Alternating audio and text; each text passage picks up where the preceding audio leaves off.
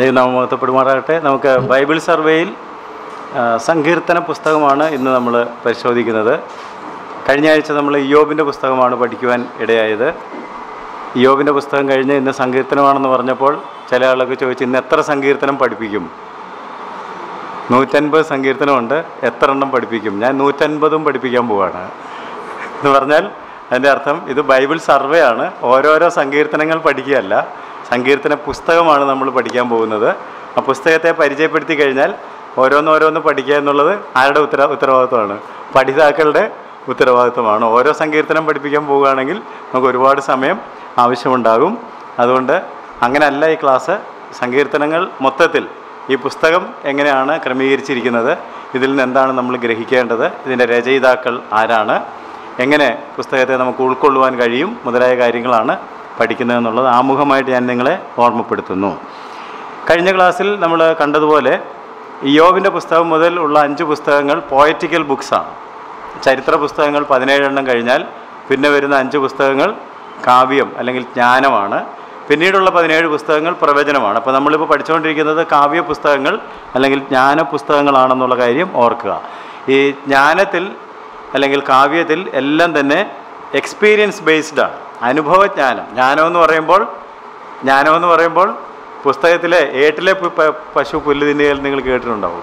അത് വെറും ഒരു ആശയ സമാഹരണമല്ല, അനുഭവത്തിൻ്റെ അടിസ്ഥാനത്തിലുള്ള അവതരണമാണ്. ഇയ്യോബിൻ്റേത് നമ്മൾ കണ്ടു, ഇയ്യോബിൻ്റെ ജീവിത അനുഭവമാണ് അല്ലേ? അതൊരു ആശയമാണോ?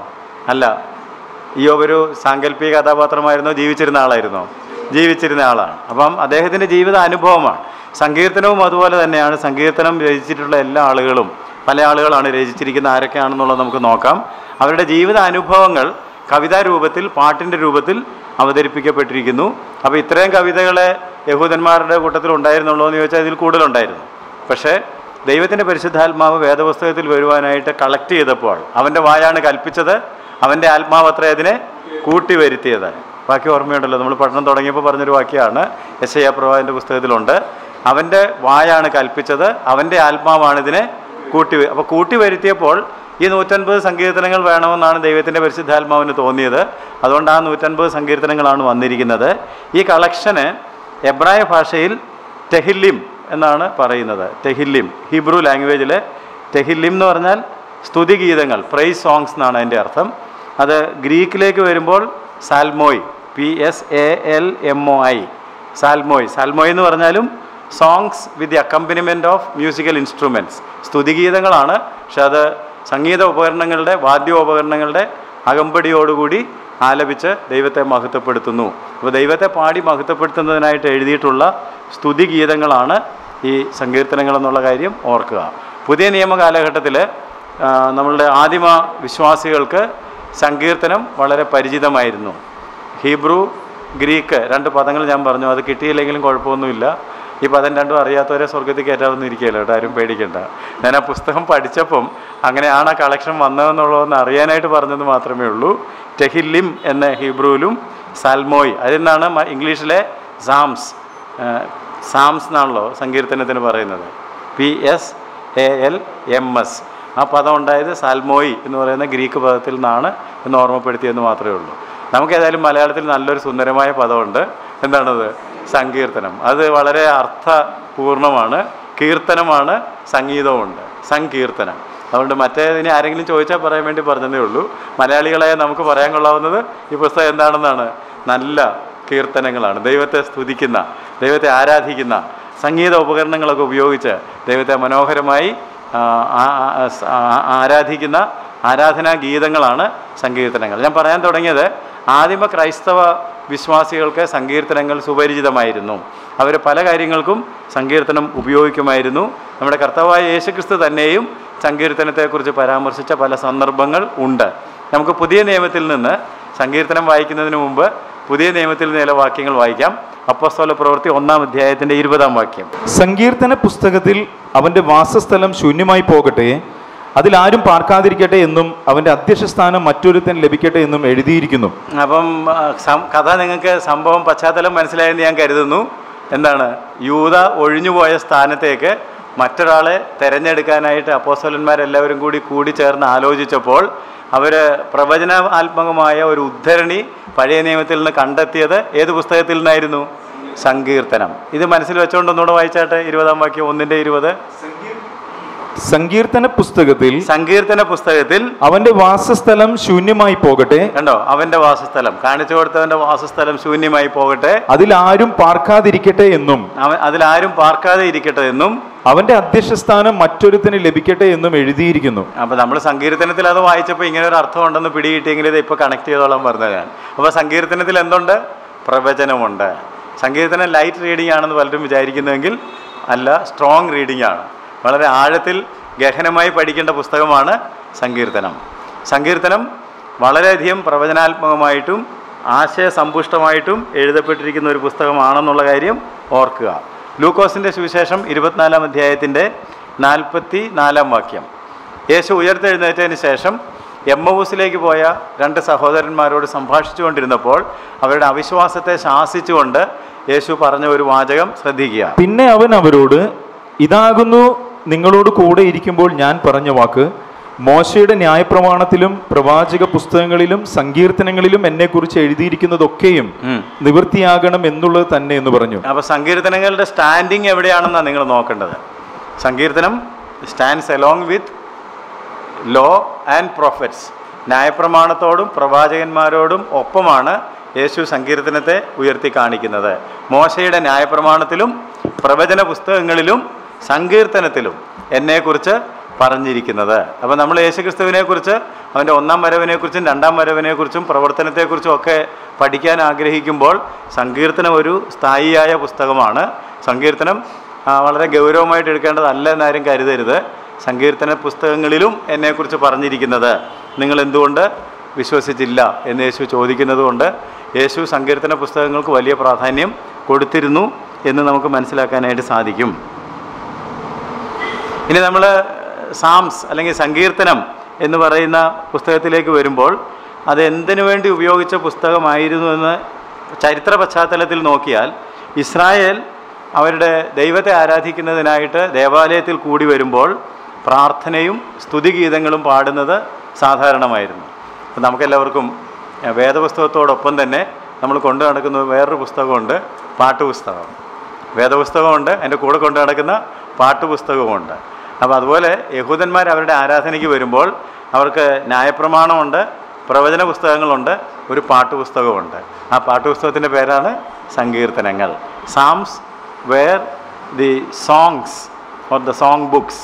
സ്തുതിയും ആരാധനയും അവർ പ്രകടിപ്പിക്കുന്നതിനായിട്ട് എഴുതി വച്ചിരുന്ന, അല്ലെങ്കിൽ അവരുടെ നാഷണൽ ഹിം ബുക്ക് എന്ന് വേണമെങ്കിൽ പറയാം. അവരുടെ ദേശീയ തലത്തിൽ തന്നെ ദൈവത്തെ ആരാധിക്കാനായിട്ടും അവർ ഒരുമിച്ച് കൂടുമ്പോൾ പാടാനായിട്ടും ഒക്കെ കമ്പോസ് ചെയ്തിരുന്ന ഗാനങ്ങളുടെ സമാഹാരമാണ് സങ്കീർത്തനമെന്ന് പറയുന്നത്.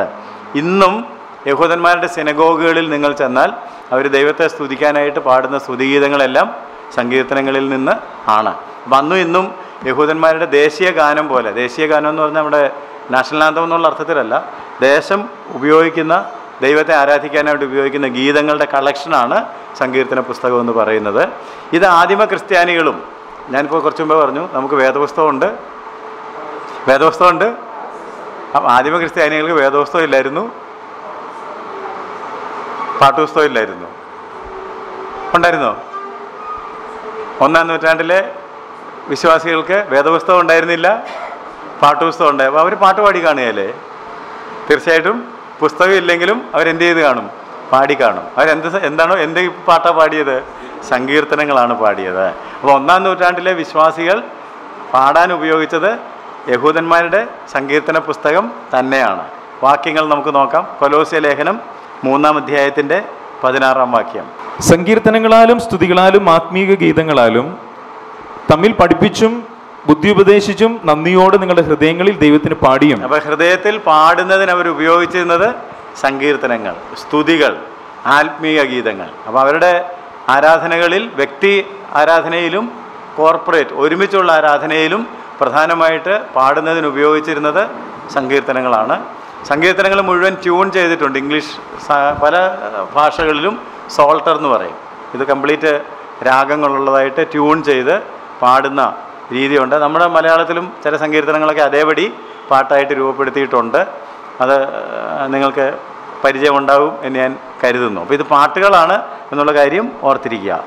യാക്കോബിൻ്റെ ലേഖനം 5-ാം അധ്യായത്തിൻ്റെ 13-ാം വാക്യം, നിങ്ങളിൽ കഷ്ടമനുഭവിക്കുന്നവൻ പ്രാർത്ഥിക്കട്ടെ, കഷ്ടമനുഭവിക്കുന്നവൻ പ്രാർത്ഥിക്കട്ടെ, സുഖം അനുഭവിക്കുന്നവൻ പാട്ടുപാടട്ടെ, സുഖം അനുഭവിക്കുന്നവൻ പാട്ടുപാടട്ടെ, സങ്കീർത്തനം പാടട്ടെ. പാട്ടുപാടട്ടെ എന്നവിടെ എഴുതിയിരിക്കുന്ന പദത്തിൻ്റെ ശരിക്കുള്ള അർത്ഥം സങ്കീർത്തനം പാടട്ടെ.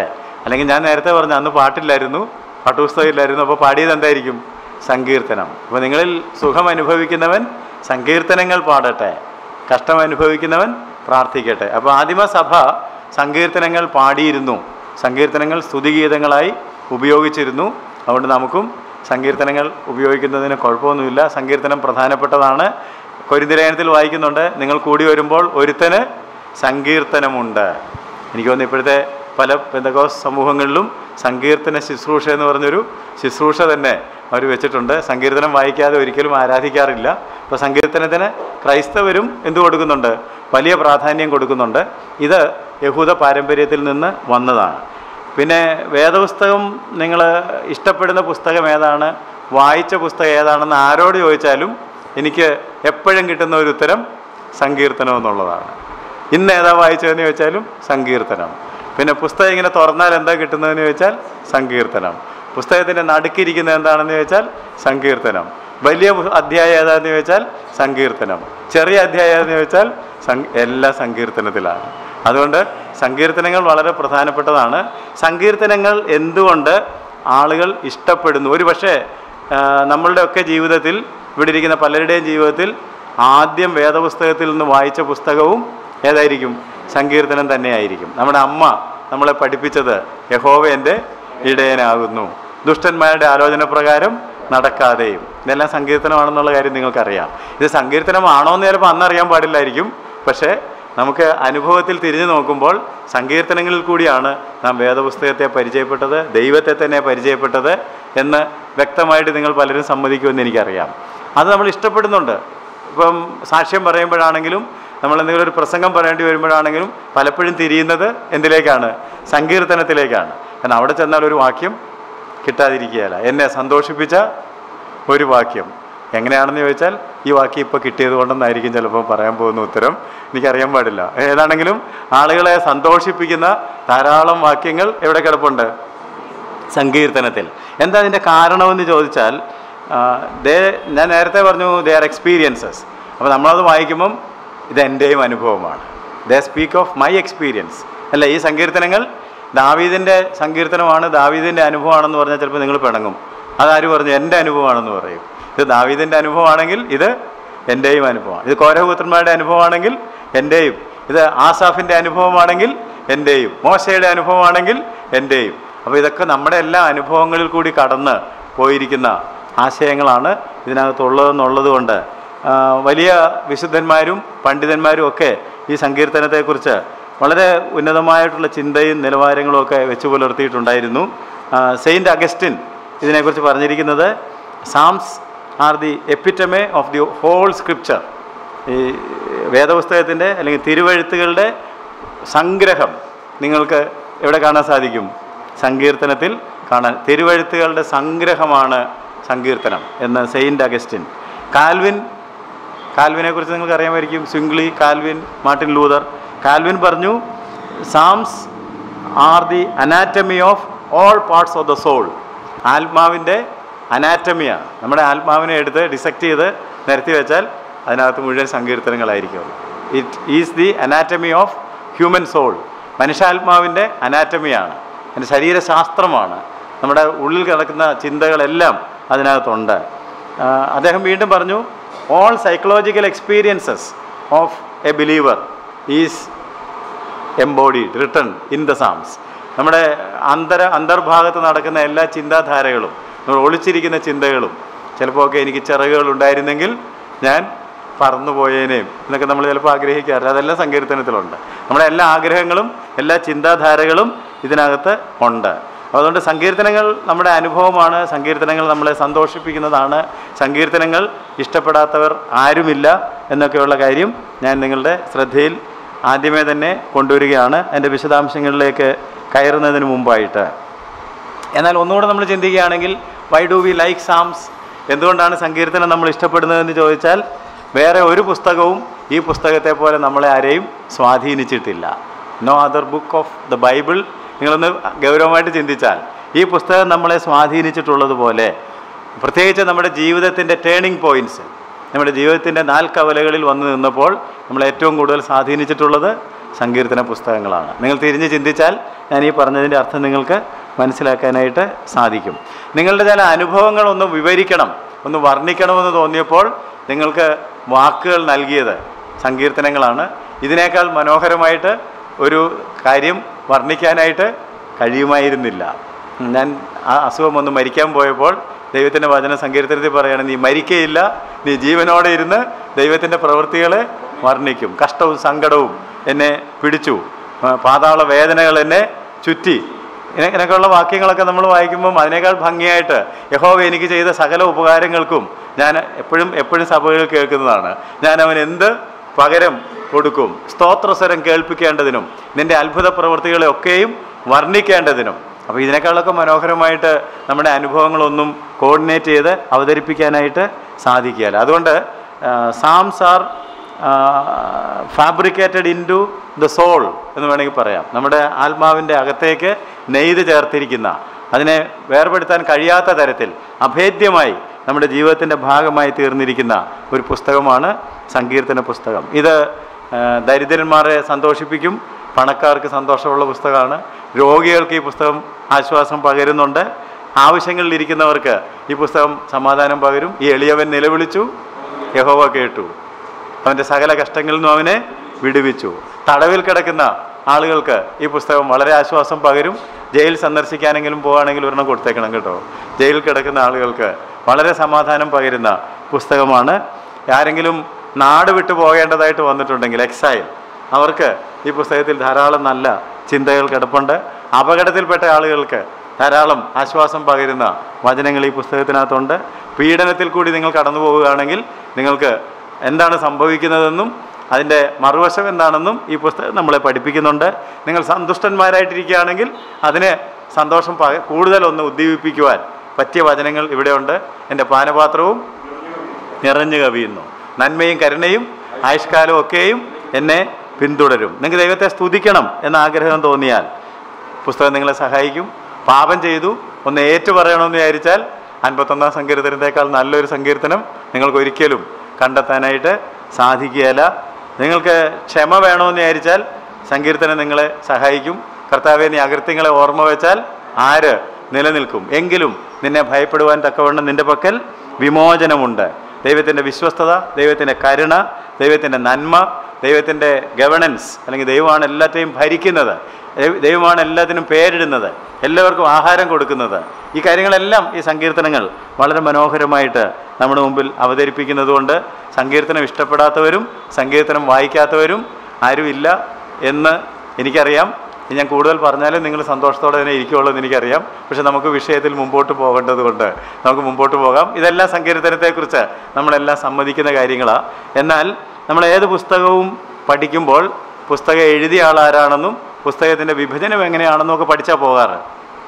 അപ്പോൾ ഇത്രയും നേരം പറഞ്ഞത് പുസ്തകത്തിനൊരു ആമുഖം, ഒരു ഇൻട്രഡക്ഷനാണ് പറഞ്ഞത്. പുസ്തകത്തിലേക്ക് വരുമ്പോൾ who is the author of the book? ഈ പുസ്തകം എഴുതിയത് ആരാണ്? പുസ്തകം എഴുതിയത് ആരാണ്? കുറേ പേരുണ്ടെന്നാണ് പറയുന്നത്. കുറേ പേരുണ്ടെന്നുള്ളത് ശരിയാണെങ്കിലും ഈ പുസ്തകത്തിനെ പൊതുവെ വിളിക്കുന്ന പേര് ദാവീദിൻ്റെ പുസ്തകം എന്നാണ്, ബുക്ക് ഓഫ് ഡേവിഡ്. വൈ?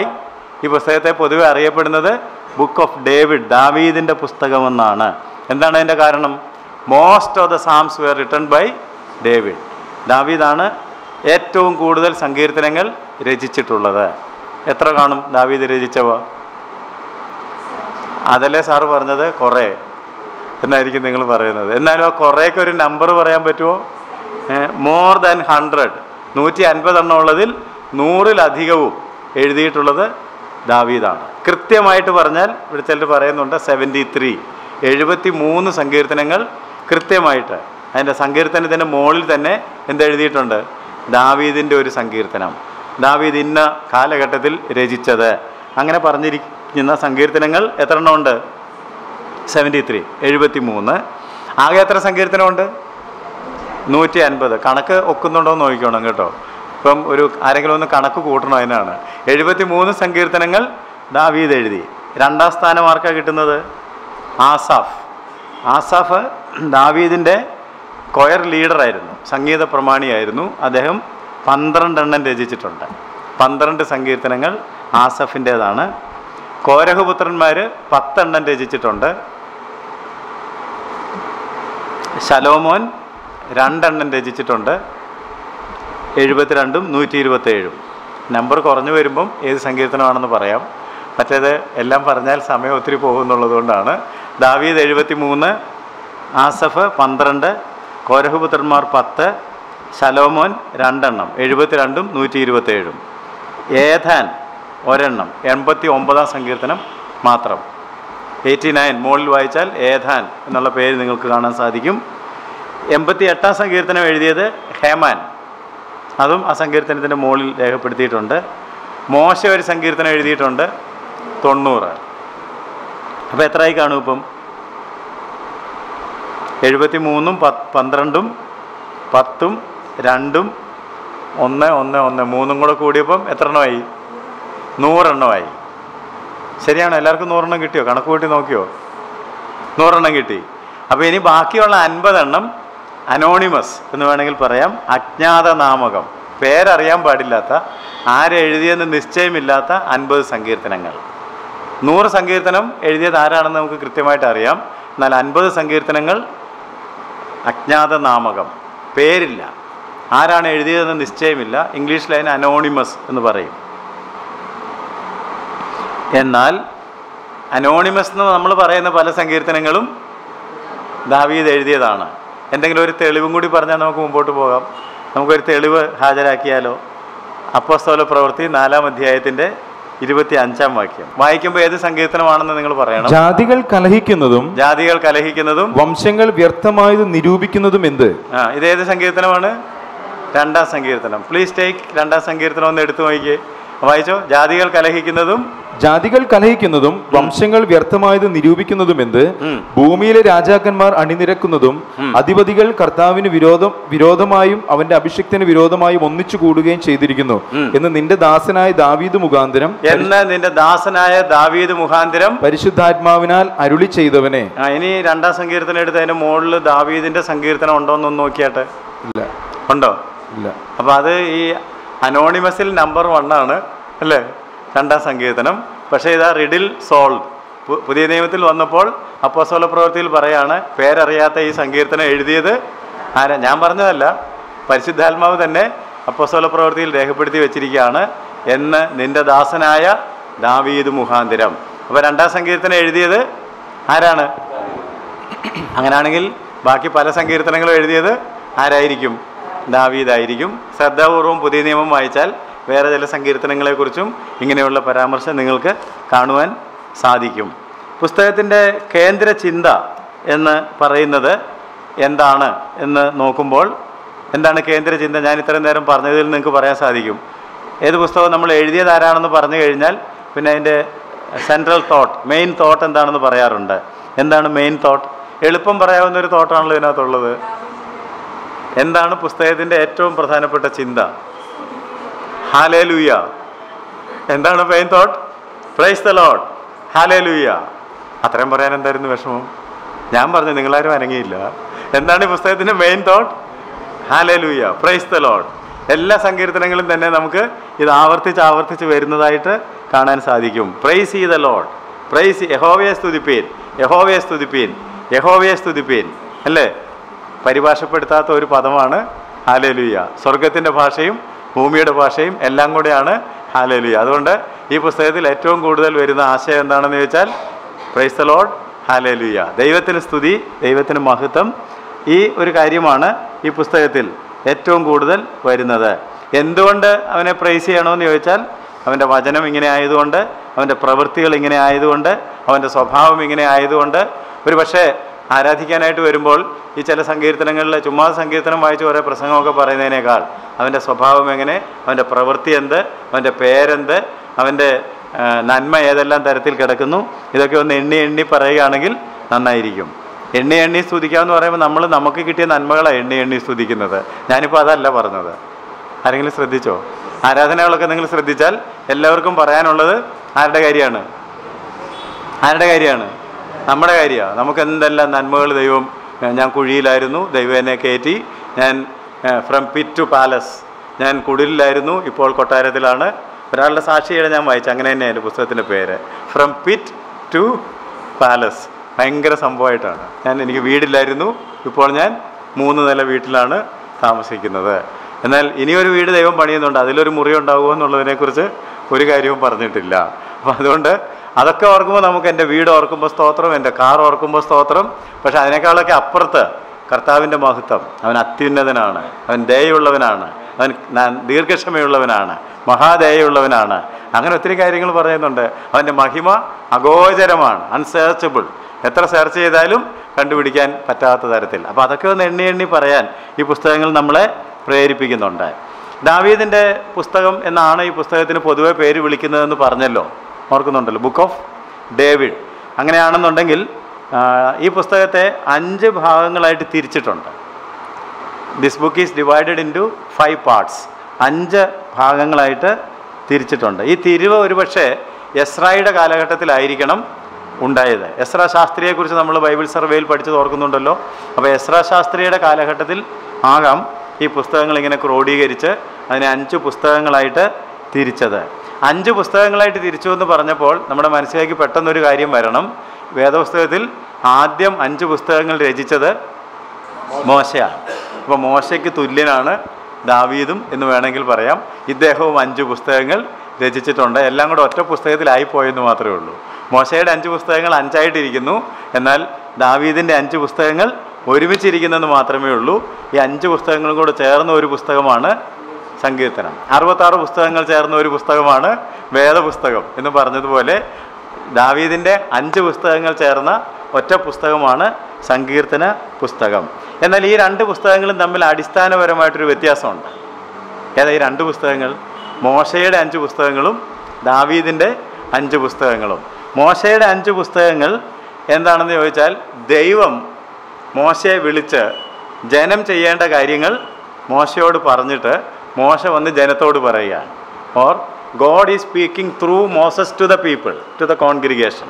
അല്ലേ? ദൈവം മോശ മുഖാന്തരം ജനങ്ങളോട് അരുളി ചെയ്യുകയാണ്. നിങ്ങൾ ആ പുസ്തകങ്ങൾ എടുത്താൽ തന്നെ ദൈവം മോശയോട് അരുളി ചെയ്തത്. അത് മോശയോട് മാത്രമല്ല, മോശ വന്ന് താഴെ വന്നിട്ട് നമ്മളോട് പറയും, ഞാൻ ഇന്നലെ ദൈവത്തിൻ്റെ സന്നിധിയിൽ ഇരുന്നപ്പോൾ ദൈവം എന്നോട് അരുളി ചെയ്തത്, ഇന്ന് നിങ്ങൾ നിങ്ങളെ തന്നെ ശുദ്ധീകരിപ്പീൻ, ഇന്ന് നിങ്ങൾ യാത്രയ്ക്കായിട്ട് ഒരുങ്ങുവീൻ, ഞാനല്ലാതെ അന്യദൈവങ്ങൾ നിങ്ങൾക്ക് ഉണ്ടാകരുത്. അപ്പം God is speaking through Moses to the congregation.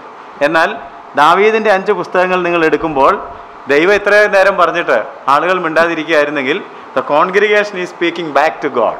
ഇപ്പോൾ ജനങ്ങൾ, ഈ സമൂഹം ആരോട് സംസാരിക്കുകയാണ്? നിങ്ങൾ ആ ബ്യൂട്ടി കണ്ടില്ലെന്ന് എനിക്ക് തോന്നുന്നു. ഇത്രയും സമയം മോശയിൽ കൂടി ദൈവം ഇങ്ങോട്ട് സംസാരിക്കുകയായിരുന്നു. ഈ കാര്യങ്ങളൊക്കെ ഉൾക്കൊണ്ട് ജനം അതനുസരിച്ചൊക്കെ ജീവിക്കാൻ തുടങ്ങിയപ്പോൾ അവരും പറയുകയാണ്, ദൈവം എത്ര നേരമൊക്കെ പറഞ്ഞില്ലേ, ഞങ്ങൾക്കും ചില കാര്യങ്ങളൊക്കെ ദൈവത്തോട്. നിങ്ങൾക്കൊന്നും പറയാനില്ലെന്ന് എനിക്ക് തോന്നുന്നു. ഉണ്ടോ? നമുക്കും ദൈവത്തോട് ചില കാര്യങ്ങളൊക്കെ പറയാനുണ്ടോ? പക്ഷെ നിങ്ങൾ പറയാൻ ഉദ്ദേശമല്ല അതിനകത്ത് പറഞ്ഞേക്കുന്നതെന്ന് മാത്രമേ ഉള്ളൂ. എന്താ അതിനകത്ത് പറഞ്ഞത്? Praise the Lord, hallelujah. വേറൊന്നും പറയാനില്ല. ഞങ്ങൾക്കും ദൈവത്തോട് പറയാനുണ്ട്. എന്താ ഇത്രയൊക്കെ വെളിപ്പെടുത്തിയ ദൈവത്തിന് സ്തോത്രം. ഞങ്ങൾ നന്ദി കൊണ്ട് നിറഞ്ഞിരിക്കുന്നു. ഞങ്ങൾക്ക് നിന്നെ ഒന്ന് സ്തുതിക്കണം. ഇങ്ങനെ ഒരു വല്ലഭനായ ദൈവം ഞങ്ങൾക്കുള്ളത് കൊണ്ട് thank you Lord, we love you Lord എന്നൊക്കെ നമ്മൾ ചില പാട്ടിലൊക്കെ പാടുന്നത് പോലെ V want to serve U God. ഞങ്ങൾ നിന്നെ സ്നേഹിക്കുന്നു, ഞങ്ങൾ നിനക്ക് നന്ദി പറയുന്നു, ഞങ്ങൾക്ക് നിന്നെ ആരാധിക്കണം, ഞങ്ങൾക്ക് നിന്നെ ഇനിയും കാണണം. അങ്ങനെ ദൈവത്തെ ആരാധിക്കാൻ ജനങ്ങൾ അങ്ങോട്ട് പറയുന്നതാണ് സങ്കീർത്തനം. ഇത് രണ്ടും തമ്മിൽ വ്യത്യാസം മനസ്സിലായല്ലോ. മോശയുടെ പുസ്തകങ്ങൾ ദൈവം നമ്മോട്, സങ്കീർത്തന പുസ്തകങ്ങൾ നാം ദൈവത്തോട്. The congregation to God and God to the congregation. ഈ വ്യത്യാസം ഉണ്ടെന്ന് മാത്രമേ ഉള്ളൂ എന്ന് ഓർക്കുക. 5 പുസ്തകങ്ങളുണ്ടെന്ന് പറഞ്ഞപ്പോൾ ചിലരിങ്ങനെ അന്തിച്ചിരിപ്പുണ്ട്. 5 പുസ്തകം ഉണ്ടെന്ന് പറഞ്ഞപ്പം ഞങ്ങൾ ഇത്രയും നാൾ സങ്കീർത്തന പുസ്തകം ഒറ്റ പുസ്തകമാണെന്ന് വിചാരിച്ചു. ഈ 5 പുസ്തകം എവിടെയായിരിക്കുന്ന സാറേ എന്ന് ചോദിച്ചാൽ നമുക്കതൊന്ന് ഓടിച്ചു നോക്കാം. 5 പുസ്തകങ്ങൾ എന്ന് പറഞ്ഞാൽ ആദ്യത്തെ 41 സങ്കീർത്തനങ്ങൾ ഒന്നാം പുസ്തകം. നിങ്ങൾ ശ്രദ്ധിച്ച് വായിച്ചെങ്കിൽ അവിടെ കണ്ടു കാണും. 1 മുതൽ 41 വരെയുള്ള സങ്കീർത്തനങ്ങൾ ഒന്നാം പുസ്തകമാണ്. 42 മുതൽ 72 വരെ. 42 സങ്കീർത്തനം ആരെങ്കിലും ഒന്ന് എടുക്കാമോ? അതിന് മുകളിൽ എന്തെങ്കിലും എഴുതിയിട്ടുണ്ടോ എന്നൊന്ന് നോക്കിയാൽ മതി. എന്തുണ്ട്? രണ്ടാം പുസ്തകം. കണ്ടോ ആരെങ്കിലും? ചിലർ കണ്ടതായിട്ട് പറയുന്നുണ്ട്. രണ്ടാം പുസ്തകം. 73 സങ്കീർത്തനത്തിന്റെ മുകളിൽ എന്തെങ്കിലും എഴുതിയിട്ടുണ്ടോ എന്ന് നോക്കിയേ. 73 സങ്കീർത്തനത്തിന്റെ മുകളിൽ മൂന്നാം പുസ്തകം. 90 സങ്കീർത്തനത്തിന്റെ മുകളിൽ എന്തെങ്കിലും എഴുതിയിട്ടുണ്ടോ എന്ന് നോക്കിയാൽ നാലാം പുസ്തകം. 107 സങ്കീർത്തനത്തിന്റെ മുകളിൽ എന്താ എഴുതിയിരിക്കുന്നത്? 5-ാം പുസ്തകം. അപ്പം ഈ 5 പുസ്തകങ്ങൾ തിരിച്ചു കിട്ടിയല്ലോ. 1 മുതൽ 41 വരെ ഒന്നാം പുസ്തകം, 42 മുതൽ 72 വരെ രണ്ടാം പുസ്തകം, 73 മുതൽ 89 വരെ മൂന്നാം പുസ്തകം, 90 മുതൽ 106 വരെ നാലാം പുസ്തകം, 107 മുതൽ 150 വരെ അഞ്ചാം പുസ്തകം. അപ്പോൾ ഒന്നാം പുസ്തകത്തിൽ 41 സങ്കീർത്തനം, രണ്ടാം പുസ്തകത്തിൽ 31 സങ്കീർത്തനം, മൂന്നാം പുസ്തകത്തിൽ 17 സങ്കീർത്തനം, നാലാം പുസ്തകത്തിൽ 17 സങ്കീർത്തനം, അഞ്ചാം പുസ്തകത്തിൽ 44 സങ്കീർത്തനം. അപ്പോൾ ഏറ്റവും കൂടുതൽ സങ്കീർത്തനം ഏത് പുസ്തകത്തിലാണ്? അഞ്ചാം പുസ്തകത്തിൽ. രണ്ടാം സ്ഥാനം ഒന്നാം പുസ്തകത്തിന്, മൂന്നാം സ്ഥാനം രണ്ടാമത്തെ പുസ്തകത്തിന്, ബാക്കി രണ്ടിനും തുല്യസ്ഥാനം. അപ്പോൾ ഇങ്ങനെ 5 പുസ്തകങ്ങളായിട്ട് സങ്കീർത്തന പുസ്തകത്തെ തിരിച്ചിരിക്കുന്നു. സങ്കീർത്തന പുസ്തകത്തെ പഠനത്തിനായിട്ട് വിശകലനം ചെയ്യാൻ നിങ്ങൾ താല്പര്യപ്പെടുമ്പോൾ ഞാൻ നിങ്ങളോട് ആവശ്യപ്പെടുന്നത്, ഞാൻ നോട്ട് തന്നിട്ടില്ല എങ്കിലും നിങ്ങൾക്ക് വേണമെങ്കിൽ ഒരു നോട്ട് ഉണ്ടാക്കാം. 5 പുസ്തകങ്ങളുള്ള ഒരു കോളം വരയ്ക്കുക. 1, 2, 3, 4. ഈ 5 പുസ്തകങ്ങൾ ഒന്ന് 5 കോളങ്ങളായിട്ട് എൻ്റെ നോട്ട്ബുക്കിലുള്ളതുപോലെ നിങ്ങളൊന്ന് വരയ്ക്കാമെന്നുണ്ടെങ്കിൽ ഒന്നാം പുസ്തകം, രണ്ടാം പുസ്തകം, മൂന്നാം പുസ്തകം, നാലാം പുസ്തകം, അഞ്ചാം പുസ്തകം, 1, 2, 3, 4, 5 എന്ന് എഴുതുകയും താഴേക്ക് ചില ഡീറ്റെയിൽസ് എഴുതുകയും ചെയ്താൽ യൂണിഫോമായിട്ട് നിങ്ങൾക്ക് ചില കാര്യങ്ങൾ പഠിക്കാൻ പറ്റും. ഞാൻ അതിൻ്റെ ഒരു ഐഡിയ നിങ്ങൾക്ക് പറഞ്ഞു തരാം. ഒന്നാം പുസ്തകം, അങ്ങനെ ഓരോ പുസ്തകത്തിലും പുസ്തകം തുടങ്ങുന്നതും അവസാനിക്കുന്നതും ഒക്കെ ഒന്ന് ശ്രദ്ധിക്കാനായിട്ട് 41 സങ്കീർത്തനത്തിൻ്റെ 13-ാം വാക്യം വായിക്കാം. ഇസ്രായേലിന്റെ ദൈവമായ യഹോവ എന്നും എന്നേക്കും വാഴ്ത്തപ്പെടുമാറാകട്ടെ. ആമേൻ ആമേൻ. So there is A doxology, ഒരു ആശീർവാദമുണ്ട്. ഓരോ പുസ്തകം തീരുമ്പോൾ you can see A doxology, ഒരു ആശീർവാദം കാണാം. അതല്ലേ അവിടെ പറഞ്ഞത്? ദൈവം യഹോവ എന്നും എന്നേക്കും വാഴ്ത്തപ്പെടുമാറാകട്ടെ. ആമേൻ ആമേൻ. രണ്ടാം പുസ്തകം. അങ്ങനെ എല്ലാ പുസ്തകം തീരുമ്പോൾ ഒരു ഡോക്സോളജി ഉണ്ട്. 72-ന്റെ 18, 19. അവന്റെ മഹത്വമുള്ള നാമം എന്നേക്കും വാഴ്ത്തപ്പെടുമാറാകട്ടെ. ഭൂമി മുഴുവനും അവന്റെ മഹത്വം കൊണ്ട് നിറയുമാറാകട്ടെ. ആമേൻ ആമേൻ. C there is A doxology. അപ്പം നിങ്ങൾ കോളം വരച്ചെങ്കിൽ ലെഫ്റ്റ് സൈഡിൽ എന്താ എഴുതേണ്ടത്? ഡോക്സോളജി, ആശീർവാദം. എല്ലാ പുസ്തകത്തിനും എന്തുണ്ട്? തീരുമ്പോൾ ഒരു ആശീർവാദമുണ്ട്. ഒന്നാമത്തെ പോയിന്റ്. 89-ന്റെ 52. യഹോവ എന്നേക്കും വാഴ്ത്തപ്പെടുമാറാകട്ടെ. ആമേൻ ആമേൻ. 106-ന്റെ 48. ഇസ്രായേലിന്റെ ദൈവമായ യഹോവ എന്നും എന്നേക്കും വാഴ്ത്തപ്പെടുമാറാകട്ടെ. ജനമെല്ലാം ആമേൻ എന്ന് പറയട്ടെ. യഹോവയെ സ്തുതിക്കുവിൻ. അപ്പൊ അല്ലെ ഈ ആമേൻ ആമേൻ പറഞ്ഞൊക്കെ ആരായിരിക്കും? ജനമായിരിക്കും. ജനമെല്ലാം ആമേൻ ആമേൻ എന്ന് പറഞ്ഞു. 150-ന്റെ അവസാനത്തെ വാക്യം, 6-ാം വാക്യം, അത് വേറൊരു തരത്തിലാണ്. 150-ന്റെ ജീവനുള്ളതൊക്കെയും യഹോവയെ സ്തുതിക്കട്ടെ. യഹോവയെ സ്തുതിക്കുവിൻ. ജീവനുള്ളതൊക്കെയും യഹോവയെ സ്തുതിക്കട്ടെ എന്ന് പറഞ്ഞാണ് അത് പരിസമാപ്തിയിലേക്ക് വരുന്നത്. അപ്പോൾ ഈ 5 പുസ്തകങ്ങളിലുള്ള ഒരു പോയിന്റ് നിങ്ങൾക്ക് പിടികിട്ടി. എന്താണ്? ഡോക്സോളജി. ഇനി അതുപോലത്തെ ചില പോയിന്റ്സ് പറയാൻ പോവാം. അപ്പോൾ അത് പഠിക്കുമ്പം പുസ്തകം നിങ്ങൾക്ക് പെട്ടെന്ന് മനസ്സിലാക്കാനായിട്ട് സാധിക്കും. ഈ പുസ്തകങ്ങളിലെല്ലാം ഉള്ള ഏറ്റവും പ്രധാനപ്പെട്ട ചിന്ത ആരാധനയാണെന്നുള്ളത് പറഞ്ഞ് ഓർക്കുന്നുണ്ടാകുമല്ലോ. അപ്പോൾ ആരാധനയ്ക്ക് വിവിധ തലങ്ങളുണ്ട്. അതുകൊണ്ട് അടുത്ത പോയിന്റ് നിങ്ങൾ എഴുതേണ്ടത് ആരാധന. ഒന്നാം പുസ്തകത്തിൽ ആരാധന അഡോറേഷൻ എന്ന നിലയിലാണ് ഇരിക്കുന്നത്. ആരാധന, നമ്മൾ അഡോർ ചെയ്യുകയാണ് ദൈവത്തെ, ഞങ്ങൾ ദൈവത്തെ ആരാധിക്കുന്നു, നമിക്കുന്നു. എന്നാൽ രണ്ടാം പുസ്തകത്തിലേക്ക് നമ്മൾ വരുമ്പോൾ ആരാധന ഒരാശ്ചര്യമായിട്ടാണ് ഇരിക്കുന്നത്. വണ്ടർ. ആരാധനയ്ക്ക് പല വശങ്ങളുണ്ട്. നമുക്ക് ആരാധനയ്ക്ക് ഒരു വശമേ ഉള്ളതെന്ന് എനിക്കറിയാം, അല്ലേ? നമുക്കെന്താണ് ആരാധനയുടെ ഒരു വശം? ഒരു പാട്ട് പാടുക, കുറച്ച് നേരം അന്യഭാഷ പറയുക, 2 സ്തോത്രമൊക്കെ പറയുക. അതില്ലെങ്കിൽ പറയും ആത്മാവിലുള്ള ആരാധന ഉണ്ടായതേ ഇല്ല എന്ന് പറയും. എന്നാൽ സങ്കീർത്തനങ്ങൾ നിങ്ങൾ നോക്കുമ്പോൾ ആരാധനയ്ക്ക് പല തലങ്ങളുണ്ട്. അതിൽ ഒന്നാമത്തെ തലമാണ് ഞാൻ പറഞ്ഞത്, അഡോറേഷൻ. രണ്ടാമത്തേത് വണ്ടർ. വണ്ടർ എന്ന് പറഞ്ഞാൽ ആശ്ചര്യം. ദൈവത്തെ നോക്കുമ്പോൾ നമുക്ക് പലതരത്തിലുള്ള ആശ്ചര്യങ്ങൾ നമ്മുടെ ഉള്ളിലേക്ക് വരികയാണ്. മൂന്നാം പുസ്തകത്തിൽ, നിങ്ങൾ പുസ്തകം വായിച്ച് കണ്ടുപിടിച്ചാൽ മതി പിന്നീട്, മൂന്നാം പുസ്തകത്തിലേക്ക് വരുമ്പോൾ കണ്ടിന്യൂസ് ആയിട്ട് നിരന്തരമായിട്ട് ദൈവത്തെ ആരാധിക്കുകയാണ്. അതിനകത്തൊരു ഇടതടവില്ല, വിശ്രമം കൂടാതെ. സ്വർഗത്തിൽ എങ്ങനെയാണ്? അവർ വിശ്രമം കൂടാതെ രാപ്പകൽ ദൈവത്തെ, നമ്മളും അങ്ങോട്ടാണ് പോകുന്നത്. അപ്പോൾ അതെങ്ങനെയാണ് ചെയ്യേണ്ടതെന്നുള്ളതാണ് മൂന്നാം പുസ്തകത്തിൽ. നാലാം പുസ്തകത്തിൽ ആരാധനയുടെ ഏറ്റവും പ്രധാനപ്പെട്ട ഒരു ഹൈറ്റ് എന്ന് പറയുന്നത് സമർപ്പണമാണ്, കോൺസിക്രേഷൻ. ദൈവത്തെ ആരാധിച്ച് കഴിയുമ്പോൾ നാം ദൈവസന്നിധിയിൽ നമ്മളെ തന്നെ കംപ്ലീറ്റ് ആയിട്ട് സമർപ്പിച്ച അടിയനീത. ആരാധനാഗാനം നിങ്ങൾ കേട്ടിട്ടുണ്ടാവുമല്ലോ, അടിയനീത. അങ്ങനൊരു പാട്ടില്ലേ, നീ എൻ്റെ സങ്കേതവും നീ എൻ്റെ കോട്ടയും. അതിലെന്താ പറയുന്നത്? അടിയൻ ഇതാ. ആ കാര്യമാണ് നാലാം പുസ്തകത്തിൽ പറഞ്ഞിരിക്കുന്നത്. I M submitting myself because I see God as the greatest one. ഏറ്റവും ഉന്നതനായ ദൈവത്തെ, അത്യുന്നതനായ ദൈവത്തെ കാണുമ്പോൾ ഞാൻ എന്നെ തന്നെ ദൈവത്തിനായി സമ്പൂർണ്ണമായി സമർപ്പിക്കുന്നു. അഞ്ചാം പുസ്തകത്തിലേക്ക് വരുമ്പോൾ ആരാധനയുടെ പരമോന്നതമായിട്ടുള്ള അവസ്ഥയാണ് നമ്മൾ കാണുന്നത്. It is perfected. ഇനി അവിടെ നമുക്കൊന്നും പറയാനായിട്ടില്ല, സമ്പൂർണ്ണമായിട്ടുള്ള ആരാധന. അപ്പോൾ ആരാധനയ്ക്ക് വിവിധ തലങ്ങളുണ്ട്. അഡറേഷനുണ്ട്, വണ്ടറുണ്ട്, കണ്ടിന്യൂസ് ആയിട്ട് സീസ്ലെസ് ആയിട്ട് വേർഷിപ്പ് ചെയ്യുന്ന രീതിയുണ്ട്, സബ്മിഷനുണ്ട്, അതിൻ്റെ പെർഫെക്ഷനുണ്ട്. അപ്പോൾ ആ 5 പടികളാണ്, ആരാധനയുടെ 5 തലങ്ങളാണ് ഈ 5 പുസ്തകങ്ങളിൽ കൂടി കടന്നു പോകുമ്പോൾ. അതുകൊണ്ട് 5-ാം പുസ്തകത്തിൽ വരുമ്പോൾ നിങ്ങൾ ആരോഹണ ഗീതം എന്ന് പറയുന്ന സങ്കീർത്തനങ്ങൾ കാണും. അവരാരോഹണം ചെയ്തു പോകുമ്പോൾ, ദൈവസന്നിധിയിലേക്ക് കയറി പോകുമ്പോൾ, അങ്ങനെ ഏറ്റവും അടുക്കൽ ദൈവത്തോട് ചെല്ലുമ്പോൾ നമ്മൾ പാടുന്ന പാട്ടുകൾ. ആ സങ്കീർത്തനങ്ങളൊക്കെ തുടങ്ങുന്നതും അവസാനിക്കുന്നതും യഹോവയെ സ്തുതിപ്പീൻ എന്ന് പറഞ്ഞുകൊണ്ടാണ്. അപ്പോൾ ആരാധനയ്ക്ക് ഇനിയെങ്കിലും പല തലങ്ങളും മാനങ്ങളും ഉണ്ടെന്നുള്ളതൊന്ന് ചിന്തിക്കണം എന്ന് ഞാൻ നിങ്ങളെ ഓർമ്മപ്പെടുത്തിയെന്ന് മാത്രമേ ഉള്ളൂ. നമുക്കിത് മോശയുടെ പഞ്ചഗ്രന്ഥങ്ങളുമായിട്ട് കമ്പയർ ചെയ്യാൻ പറ്റും വിഷയക്രമത്തിൽ എടുക്കുമ്പോൾ. മോശയുടെ 1-ാം പുസ്തകം സമം ഉൽപ്പത്തി. മോശയുടെ 5 പുസ്തകങ്ങളും ദാവീദിൻ്റെ 5 പുസ്തകങ്ങളും കൂടി കമ്പയർ ചെയ്യാമെന്ന്. അപ്പം മൂന്നാമത്തെ ഒരു വിഷയം ഞാനിപ്പോൾ പറയുന്നത് കമ്പാരിസൺ ബിറ്റ്വീൻ പെൻഡറ്റക്, മോശയുടെ പഞ്ചഗ്രന്ഥങ്ങളും ദാവീദിൻ്റെ പഞ്ചഗ്രന്ഥങ്ങളും തമ്മിലുള്ള താരതമ്യം. 1-ാം പുസ്തകം സമം ഉൽപ്പത്തി. ഇനിയിപ്പോൾ നിങ്ങൾക്കത് പറയാം. 2-ാം പുസ്തകം സമം പുറപ്പാട്. 3-ാം പുസ്തകം സമം it doesn't make any sense. ഞാൻ പറയുന്നത് നിങ്ങൾക്കൊരു സെൻസിബിളായിട്ട് തോന്നുന്നില്ല എന്ന് എനിക്ക് തോന്നുന്നു. ഞാൻ പറയാൻ പോവാണ്. ആദ്യം ഇത് പറഞ്ഞേച്ച് വേണം ബാക്കി പറയാനായിട്ട്.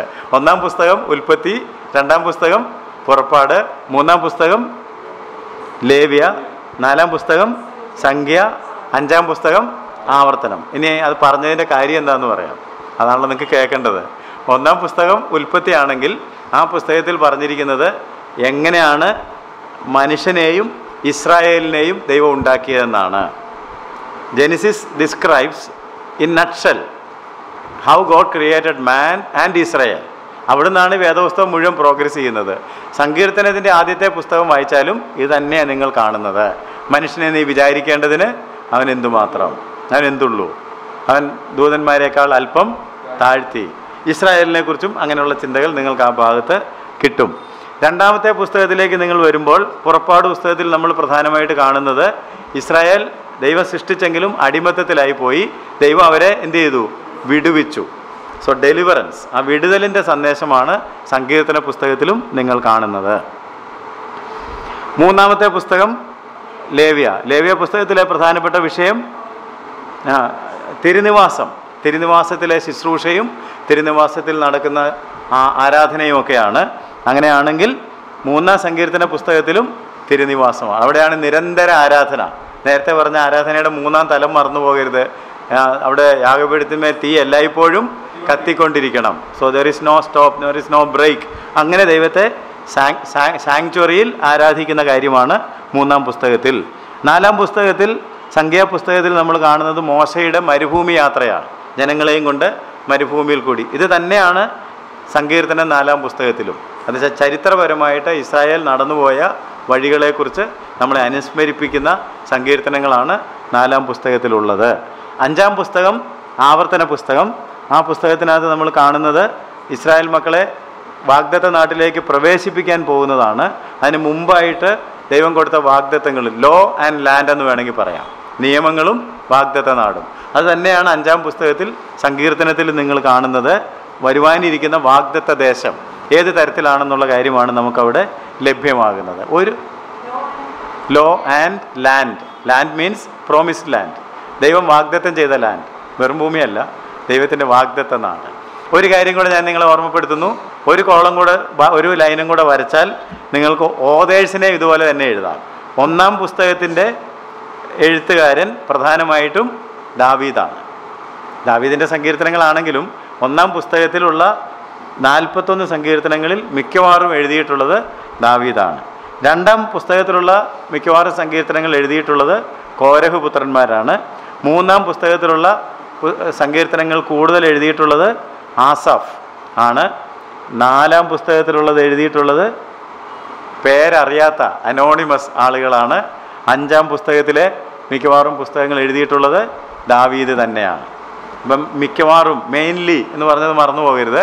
ഒന്നാം പുസ്തകം മെയിൻലി ബൈ ഡേവിഡ്, രണ്ടാം പുസ്തകം mainly by Korah, third one mainly by Asaf, fourth one totally anonymous, അഞ്ചാം പുസ്തകം മെയിൻലി ബൈ ഡേവിഡ്. അപ്പോൾ ആദ്യം അവസാനവും ഡേവിഡാണ്. So the book is book of David. ഇത്തരം കാര്യങ്ങളാണ് ഈ സങ്കീർത്തനങ്ങളുടെ ഡിവിഷനെ കുറിച്ച് നിങ്ങൾ മനസ്സിലാക്കേണ്ടത്. പിന്നെ വിഷയാനുക്രമത്തിലും ഇപ്പോൾ സങ്കീർത്തനങ്ങളെ തിരിക്കാം പല വിഷയങ്ങളുടെ അടിസ്ഥാനത്തിൽ. ലൈക്ക് ഇൻസ്ട്രക്ഷൻസ് ആൻഡ് ഡിഡക്ഷൻ, അല്ലെങ്കിൽ നമുക്ക് പ്രബോധനപരമായിട്ടുള്ളത്, ചരിത്രപരമായിട്ടുള്ളത്, സ്തുതിഗീതങ്ങൾ, കുറ്റങ്ങൾ ഏറ്റുപറയുന്നത്, യാചനകൾ, നന്ദി പ്രകടനം, പിന്നെ മശിഹായുടെ വരവിനെക്കുറിച്ച് പറയുന്ന സങ്കീർത്തനങ്ങൾ, കൂടാതെ ശാപസങ്കീർത്തനങ്ങൾ. ഒരുപക്ഷെ ആളുകൾക്ക് ഇഷ്ടമില്ലാത്ത, അടുത്ത ക്ലാസ്സിൽ അതിനെക്കുറിച്ചൊക്കെ പറയാം. ശാപ ഇംപ്രിക്കേറ്ററി സാംസ്, അങ്ങനെയുണ്ട് ചില സങ്കീർത്തനങ്ങൾ. ഇത് എന്തിനായിരിക്കുന്നതെന്നൊക്കെ ഒരു ഡൗട്ട് കാണും. നമുക്ക് ആ കാര്യങ്ങളൊക്കെ അടുത്ത ക്ലാസ്സിൽ നോക്കാം. അപ്പോൾ പുസ്തകത്തിൻ്റെ ഡിവിഷൻ ഏതാണ്ട് കിട്ടി. 5 പുസ്തകങ്ങൾ അല്ലേ, കമ്പാരിസൺ ബിറ്റ്വീൻ മോശയുടെ 5 പുസ്തകങ്ങളും ഈ 5 പുസ്തകങ്ങളും. ഇനി വിഷയങ്ങളും ദാവീദിൻ്റെ കോൺട്രിബ്യൂഷനും എന്താണെന്നുള്ളത് നമുക്ക് അടുത്ത ക്ലാസ്സിൽ നോക്കാം. നമുക്ക് ദൈവം ഇതിലധികം കൃപകളൊക്കെ വചനത്തിൽ കൂടി തന്നതോർത്ത് ദൈവത്തിന് നന്ദി പറയുകയും. ഈ പുസ്തകത്തിൻ്റെ വിഷയം എന്താണെന്നാണ് പറഞ്ഞത്? Hallelujah, praise the Lord. അപ്പോൾ അതൊന്ന് പറയാമല്ലോ. ദൈവത്തിനൊരു സ്തോത്രം, ഒരു ആരാധന അർപ്പിച്ച് നമ്മുടെ ക്ലാസ് നമുക്ക് ഈ ക്ലാസ് ക്ലോസ് ചെയ്യാം. കർത്താവേ, സ്വർഗ്ഗസ്ഥ പിതാവേ, ഞങ്ങൾ നിൻ്റെ സന്നിധിയിലേക്ക് അടുത്ത് വന്ന് നിന്നെ സ്തുതിക്കുന്നു, ഞങ്ങൾ നിന്നെ ആരാധിക്കുന്നു. കർത്താവ്, ഞങ്ങൾക്ക് വേണ്ടി ഈ തിരുവചനങ്ങളെ അവിടുന്ന് എഴുതി തരികയും സ്വർഗത്തിൽ അതിനെ എന്നേക്കും സ്ഥിരപ്പെടുത്തുകയും ചെയ്തതിനായിട്ട് ഞങ്ങൾ നിനക്ക് നന്ദിയോടെ സ്തോത്രം ചെയ്യുന്നു. ദാവീദിനെയും കോരഹുത്രന്മാരെയും ആസഫിനെയും മോശയെയും ശലോമോനെയും ഏഥാനെയും ഒക്കെ എഴുന്നേൽപ്പിച്ച് കർത്താവെ സുന്ദരമായിട്ടുള്ള സ്തുതിഗീതങ്ങൾ ഞങ്ങൾക്ക് രചിച്ചു തന്നത് ഓർത്ത് ഞങ്ങൾ നിൻ്റെ നാമത്തെ നന്ദിയോട് സ്തോത്രം ചെയ്യുന്നു. ഇത് ഞങ്ങളുടെ ജീവിതത്തിൻ്റെ ഭാഗമായി തീരുവാൻ തക്കവണ്ണം കർത്താവ് ഞങ്ങളുടെ അനുഭവങ്ങൾ തന്നെ അവരെ കൊണ്ട് അവിടുന്ന് പാടിച്ചതോർത്ത് ഞാൻ നിനക്ക് നന്ദിയോടെ സ്തോത്രം ചെയ്യുന്നു. സങ്കീർത്തനങ്ങളാലും സ്തുതികളാലും ആത്മീയഗീതങ്ങളാലും തമ്മിൽ സംസാരിക്കുവാനും വചനം ഐശ്വര്യമായി ഞങ്ങളുടെ ഹൃദയത്തിൽ വസിക്കുവാനും ഞങ്ങൾ ആഗ്രഹിക്കുന്നു. നിന്നെ സ്തുതിപ്പാൻ, നിനക്ക് വേണ്ടി ജീവിപ്പാൻ ഞങ്ങൾ ഒരിക്കൽ കൂടി സമർപ്പിക്കുന്നു. യേശുവിൻ്റെ നാമത്തിൽ ഞങ്ങളുടെ പ്രാർത്ഥന കേൾക്കണമേ. ആമേൻ.